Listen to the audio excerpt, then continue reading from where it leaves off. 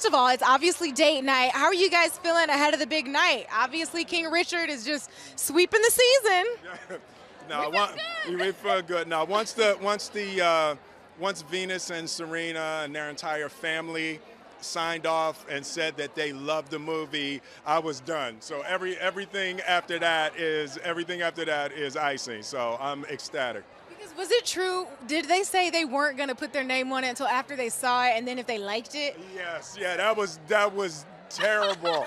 That was terrible. But no, but you know, it's like, you know, you've seen Hollywood can really jank up a story. So, you know, they said they wanted to wait and see it, and if they liked it, that they would lend their name. But they were supporting all the way through. Yeah, they were very supportive. Yeah, they supported all the way through. They were on set. Their sister, Isha, came every single day, and you know, they supported. They helped us build scenes, all of that. So they wanted it to be authentic. And then when they finally saw it, they signed off. All right, y'all get Serena and Venus.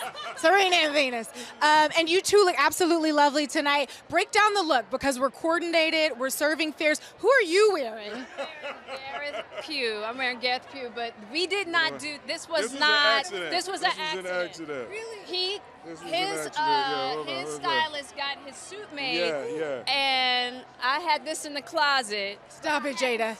I hadn't seen this. Yes. Can I live in your closet? Can I just?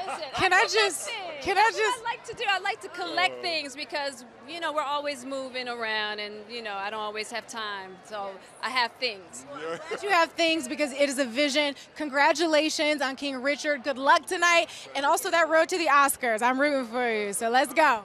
I'm happy to be here. I'm taking it one day at a time. That part. Take care. All right. Thank you.